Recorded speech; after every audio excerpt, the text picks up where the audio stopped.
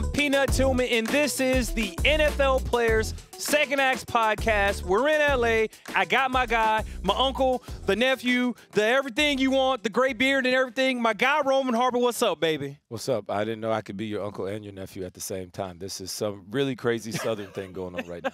But thank you for all the time for always being there. All of our guests that's always tuning in, whether you're watching or listening, wherever you pick up your podcast at, whether it's Apple Podcasts, iHeartRadio. Give us a like, a follow, give us a review.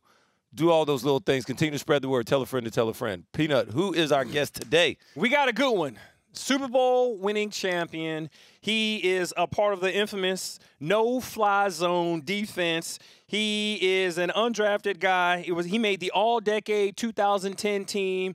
He's from Kansas. He's an entrepreneur. Ladies and gentlemen, please welcome Chris Harris Jr. to the podcast. Yes, sir.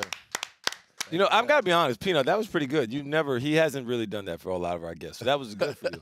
I got to give you I'm feeling the energy right now. It's love. It's all love. Like I did my yoga this morning. I got my tea right here. I'm feeling it right now. Okay. DB love too, man. DB love too. So that's it. That's true. That's true. I mean, I'm with it.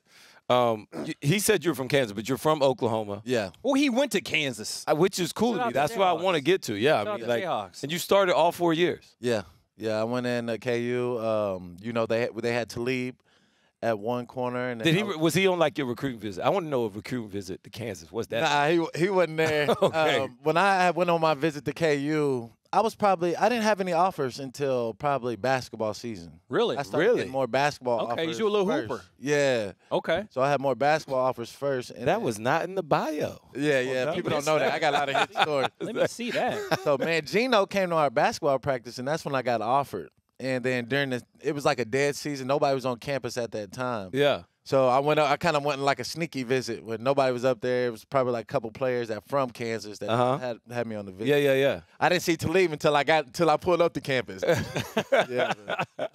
But it was just a great spot for me, be able to go and play early. Yeah. And play opposite an All-American because he was an All-American at Correct. that time in his senior year. So it was just a great opportunity to go up there and compete. So what made you choose football over basketball? You always knew you were a football guy.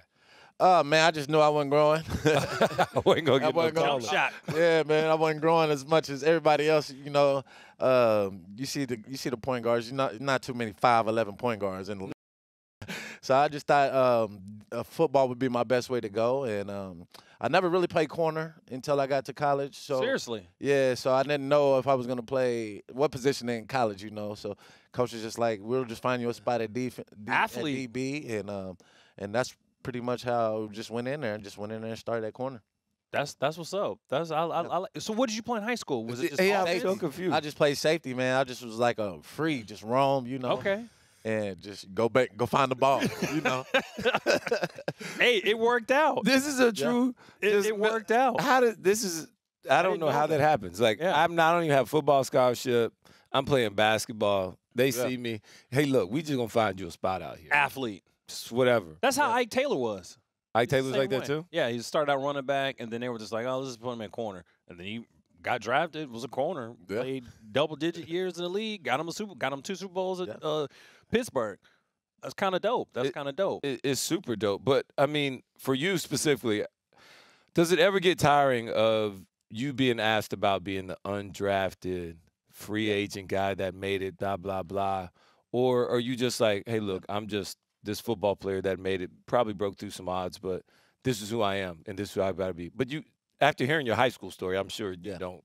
Oh, man, it's just part of my journey, especially within the NFL circle. A lot of guys know how I came in the league. Right. I think I had one of the lowest signing bonus, 2,000. One of the last guys picked up on our team. Sorry to laugh. But that's how we do rookies. Yeah. Yeah. I mean, you got to come out there. You got to school. Stand up on that chair. I stand up on sign the a bonus. $2,000 Kansas University. And did they clown you? Doomerville. I had some good vets, I had Dawkins, Champ, Doomerville, DJ Williams. Yeah. A lot of good vets. So Hall of Famers. yeah, a lot of good vets, man. So So they didn't really clown me too much. They kind of took me in, kind of took care of me like a little brother, man. Yeah, because they know you ain't had no bread. Champ knew I didn't have no money, man. I'm like, Champ, come on, Champ take care of me, man. So he had tons of money. So he definitely take care of me. I like that. I like that.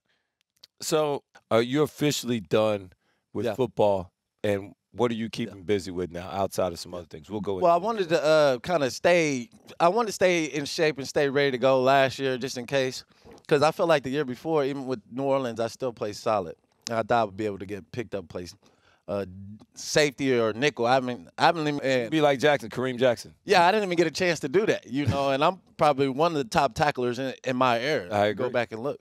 But it's just, just not having that opportunity. That was probably one thing I was probably regretting, not being able to play safety a little bit. Yeah. Like a Rondé, getting a transfer from nickel. Switch over. You know what I mean? I didn't get that opportunity. A lot of cats got to steal like 4 or 5 years off of that. Yeah, I didn't get a chance to do that, man. I played straight 12 years, straight corner. You know what I mean? Nickel, so. Same. Yeah, so. Same. Yeah, Peanut, same way. I think I could have played safety, but my knees couldn't let me. That is interesting. So how many corners do you guys think, both of you guys, how many corners look up like, when I'm done playing corner, I want to transition and play safety a couple years in? Rod Woodson He was the first to do it that I know. Well, Ronnie Lott probably was the first. Rod Woodson. Charles Woodson did it. Charles Woodson did it. Kareem Jackson's doing it currently. Yep. Why am I drawing a blank? Southern Hall of Fame. Aeneas Williams. Aeneas Williams. Dang, it's killing me. Would you count Winfield? Antoine? He played nickel more. I wouldn't say he played safety, though. But does nickel count? Rondé's another one, too. Yeah, Rondé. Too. Yeah. I just want to know, like, from a cornerback's perspective, do you guys actually think about these things? I had never thought about it. Because you don't get to go from safety to corner, so. I said it when I played, but looking back on it now, if given the opportunity, if it would have gotten me another year or two, I definitely would have played safety for sure. Mm-hmm. Yeah, definitely. I thought for sure I was going to go play safety. Just being able to have the football IQ, being able to tackle in space. Yeah, understanding the game. I thought it would be a smooth transition to safety. But yeah. Just the way it is. How the league is now. They're getting more of the veterans out. If you look at the list look at the free agent list, it's all vets, Right, tons of them. So that's just the way the NFL is going right now. And that's just probably my only regret. But I had a hell of a time at corner, Oh, yeah. Yeah. playing guarding the top receivers, playing kind of reforming the nickel, right? Because in my era, I would say it wasn't too many nickels playing straight man. Say, hey, coach, you can play cover one all day in a nickel and have this guy cover these guys, Rondé and them was more of a zone, yeah, vision, break, things like that. So I didn't really get to do that too much in my career. That's probably another thing I regret. Like Peanut got to see the ball a lot. You know what I mean? I totally agree with you. I played going from a man-to-man scheme for a majority of my career, then all of a sudden going to a zone team. It's like, man, I didn't know it was so much easier. It just feels so much more comfortable when you got to see the ball. Yeah. The game slows down because you see more. You get more information. Yes. You get a ton of information. So people used to always talk about how coverage, y'all just a cover 2 team. We might be, but I guarantee you ain't going to play cover 2 like we play because it's going to give us picks, forced fumbles, takeaways. We off the field on 3rd down. Rod Marinelli used to always say, we used to do 9-on-7, cover 2 every time. He was like, if you can play cover 2. And stop the run. You can stop anybody. And we just, hey, I'm going to tell you the call, cover 2. Hey, y'all, guess what the call is? Cover 2. And that was how we ran the defense. And so it was a bonus when you played cover 1 or cover 4 or whatever else. Your blitz. Yeah. You got what was the corner opposite of you? Because he was always one of the guys, I always looked up to him. Tim Jennings. Yes. Little short guy out of Georgia. Yeah. You didn't have to lead off with little short guy. You didn't stop. have to. He is. Well, that was our relationship because he was a little short guy. He is shorter, though. Tim is short. I know Tim. It's love, Tim. You know I love you, bro. Shout out to Tim. Had ball skills, man. He did. Jennings. He did. Tim He did. Jennings. He did. Yeah. Yeah. Why you call him out like that, man? I called him out.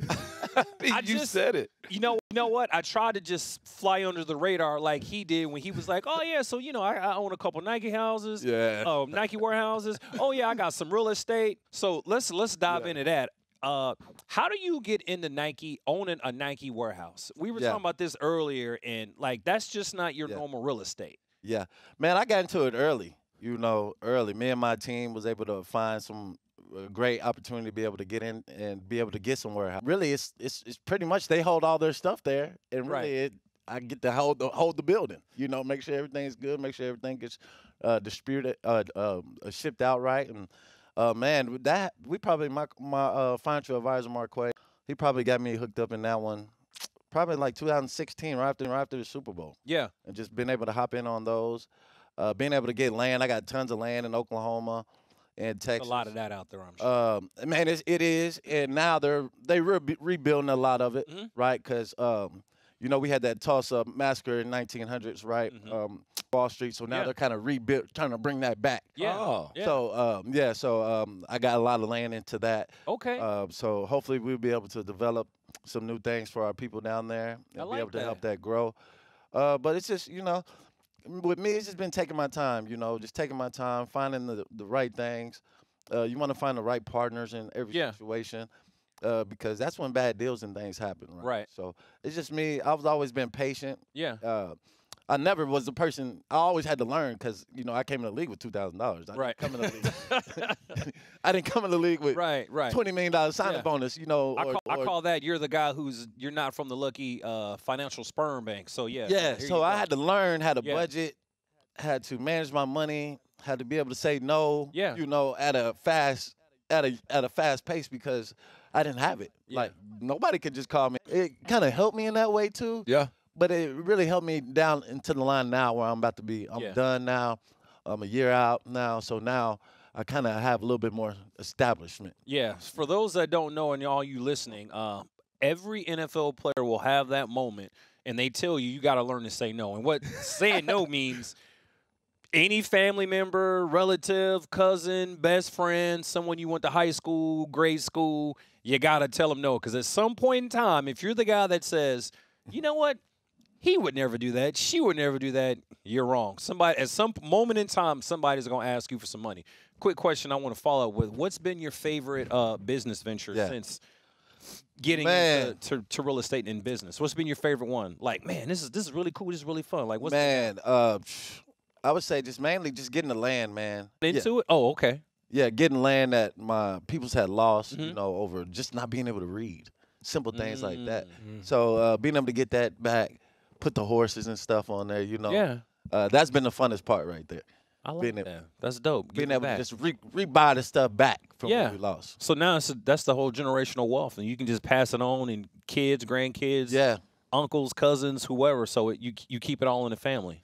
How important would it be, though? Because you talked about how they lost it. And so as you want to get this back and then keep it in your family to make sure they understand how they lost it. And so making sure you're having that conversation. How important of a piece is that? Because you talked about how you and your financial advisor, you guys have made some really smart decisions, some things that he's, pushed you into, and you've got to learn so much about these things. How important is it going forward to make sure that your next generation of your children or your children's children understand what all this entails? And that's a key thing because, they didn't grow up how we grew up, mainly how we grew up. For sure. Our kids are privileged. They're privileged kids. So privileged. Private school kids. Yes. With the Wi-Fi, baby. Yeah. Well, iPads early, So just taking them back there and let them see it. Taking them when I have events, for homeless or anything like that, for community events. Taking them there with me. Let them put in the work too, and letting them see things, How old are your kids? Man, I have 5 kids, so I have a 9, 7, 5, 4, and 1. Okay, can't forget the one. The last one, but just showing and they're all girls, so I try to take them. Girl, dad, okay. Yeah, so I try to take them to the events and things like that when we're doing. My wife's she's doing a great job of just helping them develop them and be women. Like, hey, when I take them there. And letting them know, like, this whole area, all these lands was our land at one point. right? So just letting them know, because we have our own family cemetery, things like that. And Oh, wow. it was just our own, just my family, just our family. You You know. got those deep Oklahoma Yeah, roots. yeah. That's way deep. Yeah. This hundreds is of like, years yeah, deep. okay. Yeah, deep. So That's just so showing them dope. that we got that, and this is ours, and don't take advantage of it. Don't lose it. Yeah. Right. Yeah. Okay, I like that because like I think it's so cute, cool that you make sure you maintain by taking them back. My dad's from the middle of nowhere, Alabama, and they call it like the black belt. So every time we've gone back, it's kind of similar to what you're saying. He's shown my kids where like his great grandfather was buried. Yeah. In the cemetery, and like, oh, well, this is his uncle, and this is a brother that died when he was very young, and just kind of making sure you know all these things to be able to pay it forward, Yeah. and that you don't just kind of skip over these things. I think it's very important that you continue to let your kids and your daughters know all that stuff. Really cool that your wife continues to support you too. I've read a little bit on her too, and we'll get into that. What's too. the name of the show on the Paramount with Kevin Costner? And he's got the big ranch in Montana. Man. Yellowstone. Yeah, you Yeah. like the black version of Yellowstone. Like you yeah. keeping it in the family, keeping it all in. I like that. That's what's up. That's what's up. Yeah. All right, so let me pivot and change it real quick. So this is our first time meeting. We played against each other, Super Bowl 50. Now after all these years, do you still hold true to what you said, after the post game interviews? You were saying some words. I don't think you were talking trash or anything like that. You were just speaking, He was telling them about their game plan. He was just telling about the game plan. Yeah. And I think Cam might have got a little salty about it because the way the setup was, I guess your section was like literally right next to his. It was behind him. Bad setup. It was bad setup. Well, back to next back, to it, back to back, but with yeah. just a little sheet in between, and nobody knows who's on the other side. Yeah, it was a bad setup. Yeah. And he had heard it, and I'm pretty sure he felt some type of way, and then he ended up walking off the stage. Like, do you still hold true to how you felt and what you said and how that whole thing carried out or played out? Yeah. I never knew. It was honestly, I never knew Cam was on the other side. Yeah. So I was just talking mess, Yeah. Which you should. Yeah, and we, that was the game plan. Yeah. It's to It was a good game plan. Bring the heat. I hate to say it. bring the heat. They always what do you call it? Have chippers in the back. They always had extra blockers in the back for Cam. Play action, extra blockers for Cam. Try to get Funches, Brown, and Ted Ginn on space one-on-one routes. Right. So when they did that, we would just bring the linebackers late. Just keep bringing them late, nonstop. Just keep bringing them late. And we knew Cam likes to hold the ball a little bit longer. Yeah. So we just delayed blitz them all game, play man-to-man, press, get up in them. And we felt like me, Roby, and Talib could cover Ted Ginn, Funches, and Brown, and Olsen. And that was the game plan, Yeah. And sick them dogs on them. Sick D. Ware, Vaughn, Malik Jackson. I was so mad that game because we was, 17-1 at that point? I want to know Chris's opinion because I know you guys won the game, but if we play 10 times, how many times do you guys beat that team? And I didn't even play that game. I would say, depending on, is Peyton going to be healthy? Because he was not healthy. He was not That's healthy. what I'm saying. He was not healthy. He couldn't throw a ball dust. 30 yards. So Yeah. if we got a healthy Peyton Manning? I don't know. I'm just saying, like, And we can't play y'all in Denver, too. because of damn I air. watched. We're not playing y'all in Denver. I go back. With the air. I go Can't do back with the air. and I look at that game. Number one, you guys outplayed us. All right. Number two, I thought you guys outcoached us and were better prepared for all the situations. You guys made adjustments better than we did. I give you all the credit for winning the game. But I look up and I'm still like, there's no way that team was better than our team. I don't care if Brock Osweiler or Peyton Manning was playing quarterback. It was just so random. Was like, but that kind of lets you know exactly the team that plays the best that day is the one that wins. And that's you guys all that counted. You guys played better, period. And so, but I look back and I'm like, I think if we played them 10 times, they may win 3. We felt like our defense was the best. It was. You guys at that definitely time. balled. We felt like it was nobody. We had already seen the gauntlet. Like, we already seen Big Ben. Then we had to see Tom Brady. And then going to see – we wasn't really scared of Cam at all. Right. Yeah. Because we had already seen – Tom Brady was the man. So if we got past Tom Brady and Gronk, we feel like, oh, no, ain't nobody beating us, right? The first Super Bowl that we had 12 starters on defense that didn't play against Seattle.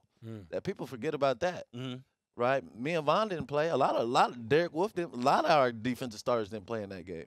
So we was hungry to get to that second one. And it was a long – if people go back and look at that season, right, a lot of our mishaps happened because of Peyton. You know, Peyton. No doubt. He was hurt. You know, we had to bring in Brock. Brock did a solid job coming in. But that was the main issue was is Peyton going to be healthy, right? So we got him healthy enough at the end to be able to ride that wave. No doubt. But we knew that defense. Yes. We knew that defense was going to carry us there, and we felt like nobody could touch us on defense. That sound like Chicago. We was always talking about the defense. You know, Lovie Smith will come in on games and say, I remember when when we got Pep from Charlotte, we're playing a game or it was game week, and Lovie Smith comes in the defensive meeting room and he goes, all right, defense, we got to score 2 touchdowns. Yeah. And then he leaves. And then Pep goes, hey, yo, what are you talking about, yo? What about the offense? I was like, we don't care about the offense. We got to score points on defense. And if we score points, we'll win. That's just Chicago, man. That's just the Monsters of the Midway. That's what we do. And he was so intrigued by that, but he was also mad. He was like, but they paid him money, though. They got to score points. But that was just the mindset of how we were in Chicago. It was just like, no, it's a defensive city. We're defense first. We don't care about offense. We got to get these points, and it carried over. Well, they scored that game too. So yeah, I give you guys credit. Yeah, you guys scored. You really scored twice. There it is. See, it's damn, he just stuck that key in. Remember Cam fumbled. Yeah, Jay Ward could have picked it up and scored. We could have had 2 touchdowns. Yeah, because he got it on like the 3 or the 4. Yeah, might as well have been a defensive touchdown too. I forgot about that one. Yeah, and they did score before that. So I think your defense actually outscored our offense that game. Possibly and so. I think we had like 3 or 4 turnovers. Yeah, 3 or 4 turnovers for sure. Yeah, let's switch the subject, guys. Let's switch the subject. That's what I'm not mad. I'm not mad. Y'all had a great defense too. Like we did. The Panthers was like 1 or 2. Y'all were right there with us. Y'all might have been 1 scoring. I think scoring y'all might have been number 1, giving up points and stuff like that, and then yards and stuff. I think everything else was us, but. Y'all were tough too, man. Luke Kinkley, Josh was playing great. Yeah. Man, y'all had a solid secondary along with the D-line was crazy. So y'all definitely had a squad, man. It was, you just ran up against one of the top defenses, man. Yeah, man. Von Miller. He owned that game. He did. All right, I'm ready to move on now. I don't know about. What was your career highlight? And don't say that game. I want a personal career highlight. Man, I would say something that you look back on and you see it now and it still gives you goosebumps. Like, damn. Man, making big play. I had about 3 big plays in the AFC Championship game. Especially the 4th and 1. They had a 4th and 1 play with Brady. And they it was a rollout, but he faked the handoff and he brought Edelman behind the line, and I left my man and stayed back for it to leave. That was probably one of my best plays, just because it was straight just playing off how instincts. Athleticism, instincts. Yeah. So, and to be able to make that play in the football IQ AFC Championship, that would be probably one of my favorite plays. All right, I got another one then. If that's one of your favorite plays, what was your welcome to the NFL moment? You're an undrafted guy out of the University of Kansas, and you get to your team, and it's just like, all right, rookie. Then you just like, yo, this is me. This is the NFL. Holy shit. This is the league. What was the moment like for you? Man, I got a couple. My first game, we played the Raiders, and they had McFadden at that time. It was Monday night, it was the first Broncos-Raiders game, my first time experiencing that in Denver. I'm like, I forget that's a big rivalry. My eyes are big, like. I'm looking at Doc and Champ out here, I'm just watching at this time. I'm just straight gunner, at this time. I didn't start playing until like week 4. That's when I started playing. But, man, sorry, Doc, man. Sorry, Doc. I see McFadden come over there and just like, boom, just gave Doc one of them shoulders on the sideline. And I'm like, oh, no. You did it to Brian Dawkins, McFadden? And after that, I was like, okay, this is the NFL. You better be ready to hit. Yeah. And then I would say my next welcome to the NFL game would be against Aaron Rodgers. Right, we went down to Green Bay. Yeah. As soon as I came in the game, we were getting killed. So they were like, "Hey, just throw him in there. Just see what he can do." You know what I mean? Just throw him in there. First play I came in there, I had what was their receivers? They had Driver, Jennings. They had Jennings. I was on Jennings. They threw him like a Nile route. Like Aaron Rodgers tested me out, just throw him a little Nile route. And I came in there and just smacked him right when he caught it. Yeah. So that was kind of like my first time, really getting real game type reps. and going against Aaron Rodgers, man. So after that, man, I was like, I'm not coming off the field. It's always funny to me, like, the plays that you remember, because you forget so many plays in your career. But it's like, but I remember this one time, and all he did was throw a now route, I just tackled it. But the now, you got to explain. So the now route is the receiver he doesn't even run. He just stops there and turns. It's kind of disrespectful. Just turns and throws the ball to him. It's really disrespectful. It's one-on-one. We think our guy's better than yours. Better than you. Yeah. Yes. What are you gonna do? Yes. I have an interesting couple thoughts I would like to know, because I experienced this but in a totally different way, and that is the NFL lockout. So lockout for me was I just won a Super Bowl in 2009. I was going to become a free agent. I was going to be a free agent because my contract was up, but you had to be the owners opted out. So then you had to be 6 years to be able to become a free agent, an unrestricted free agent. So I was restricted. So I lost out on a little bit of money. For you, on the other hand, you were supposed to get drafted the year that the NFL had a lockout. Yeah. You go undrafted. There's no communication between agent and ownership or whoever, and you just sitting there. So I want to know what that felt like, because I always think about woe is me in those times, but woe is you to be an undrafted guy at that time, sitting back, not knowing anything about your future, and then you get a call, and you're like, bro, you got to be somewhere in like 24 hours or a day. Yeah. And then let's go. Man, that whole process, I was just confused. I was hot, really, that whole time, because I'm like, I started 40-some games in the Big 12. I'm shocked by that, too. I've already played Dez Bryant, Jordy Nelson, these guys, you know what I mean? Jeremy Maclin. Yeah. All these receivers. Crabtree. I've already faced these guys, but I'm not getting invited into the combine and things like that. So I was already hot about that, and then not having any communication at all. After the pro day, that was it. We couldn't talk to no scouts. You couldn't talk to no GMs. None of that was going on. So after the draft, they usually have undrafted get picked up, right? Yeah. And that didn't happen that year. That year was no undrafted picked up. It was just a draft, and you kept it moving, right? So once we got to, I just kept my mindset. People were telling me, hey, you might as well just give it up. You might as well start working on to your next, you'll get to your next job, or go back to school. Because the draft was over. The draft was over. Yeah. They didn't really know about people didn't really know about undrafteds getting picked up and things like that. Did that weigh on you though? People telling you that constantly? Yeah. Oh yeah, all the time. Had to. That's why I wanted to know this. I really wanted to know this. Yeah, all the time. People telling me, you just get ready for your next act. Maybe you want to go into coaching, things like that. And I'm thinking on the back of my head, like, maybe I should be thinking about this stuff too. And once July came up, it was probably like the end of July, I think. Man, I just got a call out of nowhere, from I had the Cowboys, the Dolphins, and the Broncos. So I had those three, and they called in 10 minutes, which one you want to come to, And then my agent thought that Denver would be the best spot just because they had new GM. This was Elway's first year, so I was kind of like Elway's first class, me, that Vaughn. does help. So we wanted to start fresh. We knew they had Champ, they had Dawkins, but they really didn't. Or they had Goodman too, the Andre Goodman too, because he played for Goody played for like 11 years too at corner. So they knew that they had more older guys, and they were looking to make a transfer. So they thought it would be a great spot for me to go there and play, and that's why I went with Denver. Right out of nowhere, called me. Next day, pull up. We had a run test. Y'all know Ronaldo Hill. Yeah. I know Hill. We all had that run test, man. All the vets, everybody came straight off. That was in a lockout. Yeah. Yeah. They wasn't doing anything either. No. Man, I've never seen all the vets out of shape, man. It's that air though. How was the air when you got there? How was that altitude when you got there? Did it affect you like? Yeah. Oh man, it takes 2 weeks to really get fully acclimated. Right, because when you practice in the practice field, it's gonna be higher when you go to the Mile High. When you go to the stadium, it's gonna be thicker up there. So even though you're training in Denver, right, you're training in Dove Valley, right, but still higher when you get to the stadium. So you're gonna feel it either way it goes. I hated playing Denver. Don't matter how long. Hated it. It was the only time I ever came out of the game as a DB. It was when we went to Denver.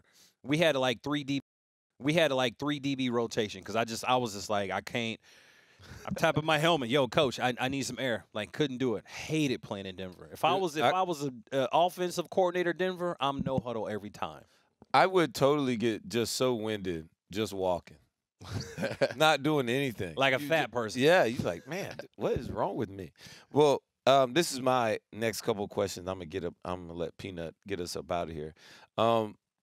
I want to know, do you still have that silver Avalanche truck on 26s? Yeah. Because I heard about how you spent your first $1 million. 26s? Yeah. I had to have them 26s now. Oh, I mean, I got to get around Denver, Colorado somewhere. So I'm And going to get an Avalanche. Man, that rim is so thick, and that tire is so thin. I had 26s too, so I can't. We took those out. We definitely had to take those.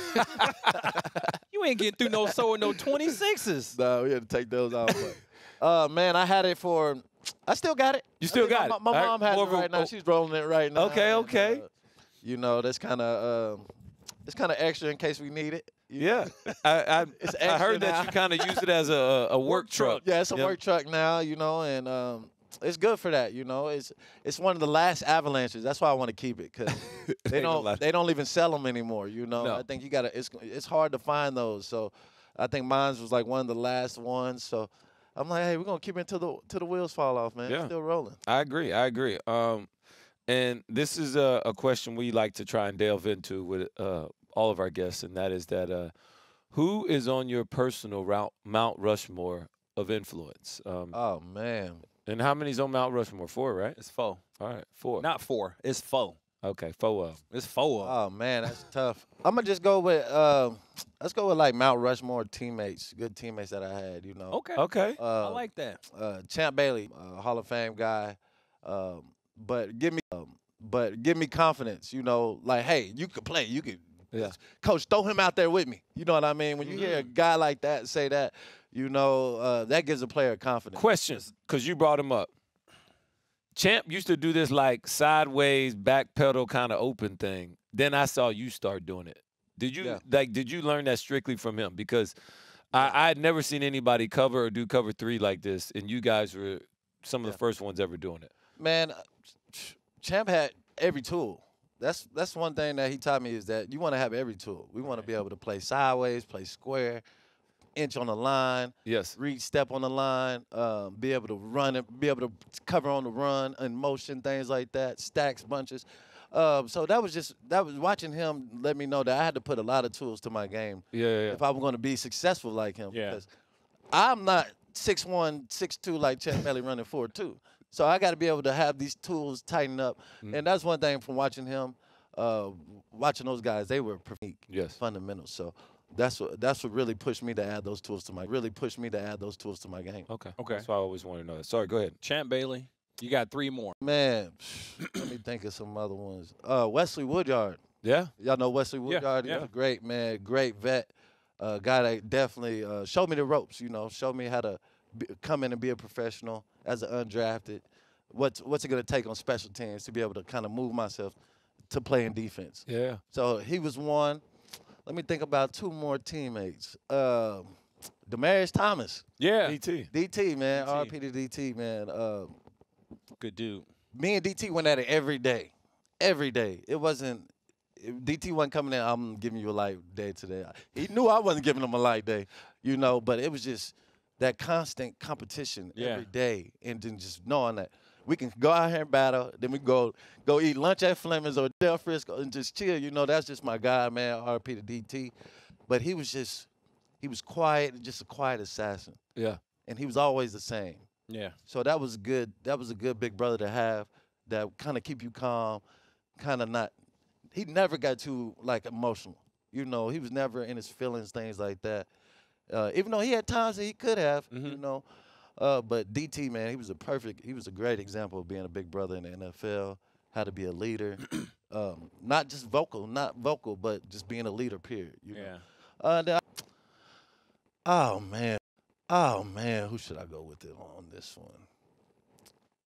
I would say y'all probably don't know him. Well, y'all do know him.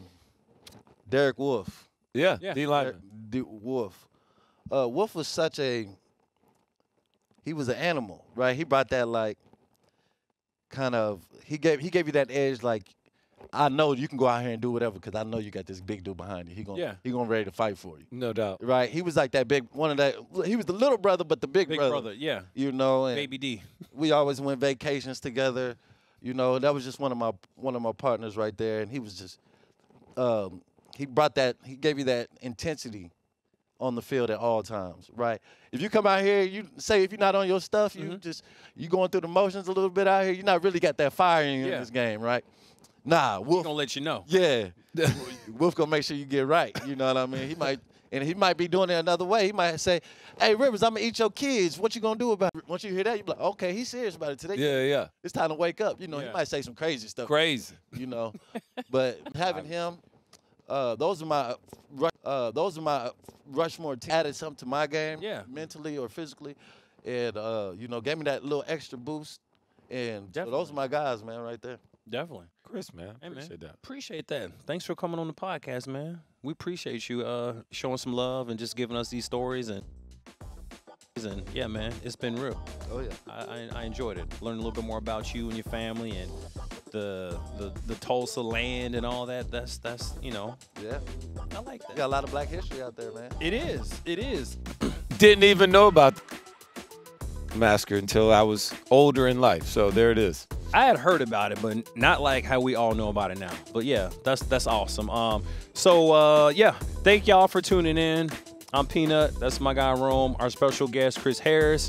Please like, subscribe, follow iHeartRadio app. Please go to Apple Podcasts to get your podcast. Thank y'all. That's it. We out. We out of here. Appreciate y'all.